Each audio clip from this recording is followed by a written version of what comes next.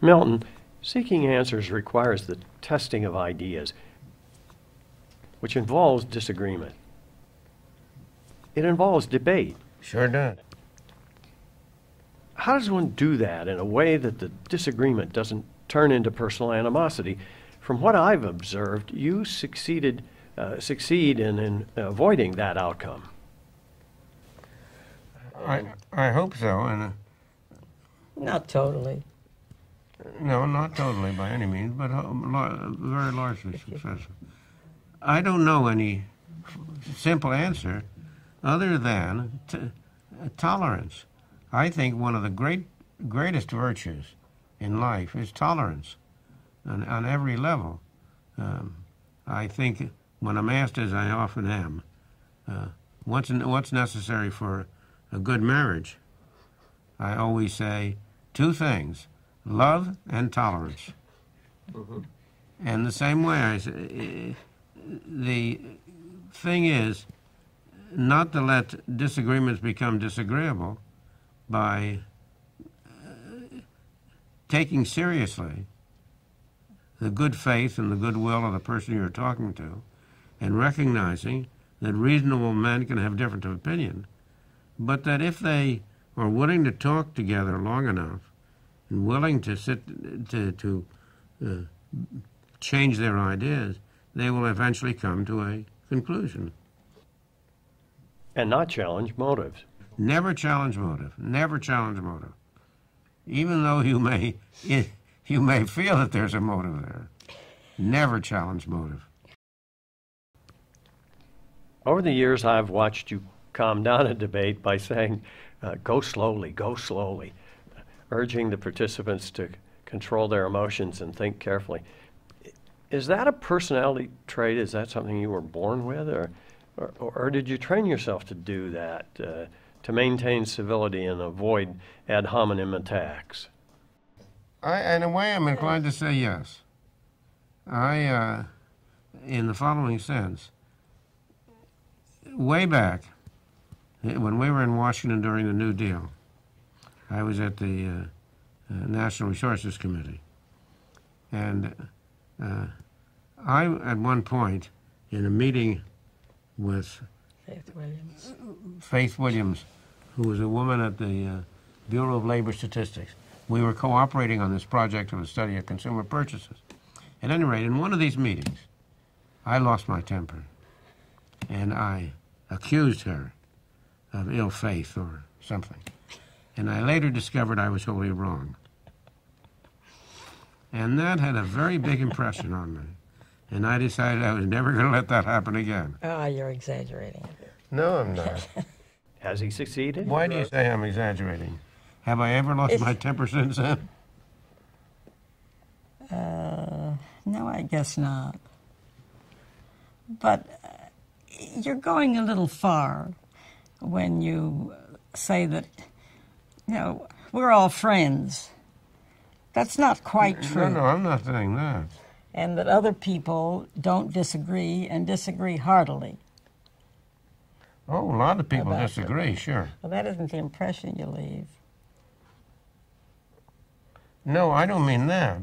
But I think, on the whole, few of those, not many of those who disagree, are personally... They remain sort of personal friends. Right. Not all of them, but most of them. Yes, but for a long time, there was almost everybody else disagreed with you. Yes. So it's not quite true that, we were all friends. Yes, we were all friends. But there, I really haven't been subjected to the kind of personal abuse that sometimes... No, we've remained personal friends with most of them. And the others we just ignored and didn't have any contact with. One of the things I find frustrating is scholars, journalists, and politicians who take a position, often repeatedly, which proves to be blatantly wrong, yet they're not held accountable for their errors. Does the market adequately police such kinds of shoddy scholarship? No, that's a very good question. The place where it's most obvious has been, of course, in Sovietology, where all of the people who talked about the virtues of communism and who were always saying, you've got a great battle at hand, communism is sooner or later going to overtake capitalism, so on. They've all been proved wrong. And yet I think very few, if any of them, have publicly admitted they've been proved wrong or have lost their posts as a result of being proved wrong. So I think there is a real defect in the market in that respect.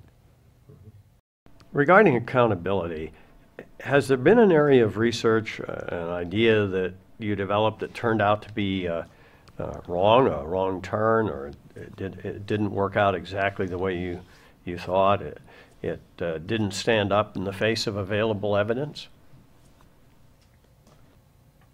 He's always been right. No, I haven't. What about withholding? No, but that really was not an idea. That wasn't his idea, really. No. I accuse him of it, but I was just a clerk at as it were, an employee at the Treasury Department, and they were going to have withholding of income tax if I had never been employed by the Treasury Department. So I really had no influence on the having withholding. I may have had some influence on the particular way it was structured, on the details of the arrangement. But I admit that at the time, I did not recognize the harm that it was going to do in the long run. But in a time of war, and particularly in the World War II, the one thing everybody was focused on was doing something that was going to be important for the war. And we knew that for the war, it was desirable to raise as much in taxes to pay for the war as you could. The Treasury was hell-bent on doing better than they had done in the First World War. And you could never have levied the taxes that were levied during World War II without withholding. It was absolutely essential for that purpose. And unfortunately, that's one case where once you got it installed, it's almost impossible to get rid of it. It's just too useful for the purposes of people in power. But I'm trying to get back to Bob's question, which is a very good question, and I'm trying to think if I can. I'm sure I backed off on details of developments, but I'm trying to think if there's any major line I took. I don't think so. I once thought that the Fourier analysis was going to be a very useful device for economic analysis when I was at the center here, and I later decided that was wrong. But that isn't the kind of thing you're talking about. The issue of economic freedom, Milton, the rule of law, the modification and the movement in your thinking in that regard. There was a big modification. First of all, in Capitalism and Freedom, I argue there are two things, political freedom and economic freedom. And I later decided that was not the right way to look at it, that you had to have three things, at least three things: political freedom, civil freedom, and economic freedom. And the case that really persuaded me of that was Hong Kong, under the British, where the people in Hong Kong had complete civil freedom, freedom of speech, freedom of assembly, and so on. They had complete economic freedom, but they had zero political freedom. They were ruled from London.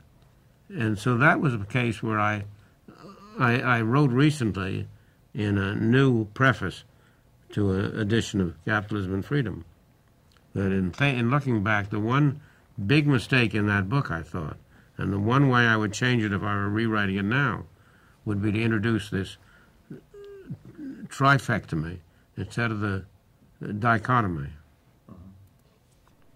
So you now conclude that rule of law is a very central concern as we try to expand freedom around the world. Well, just think of what we were talking about China.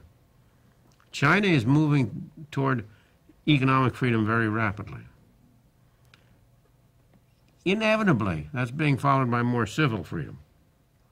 So far, it's not been followed by much political freedom, but I think in time it will be followed by more political freedom.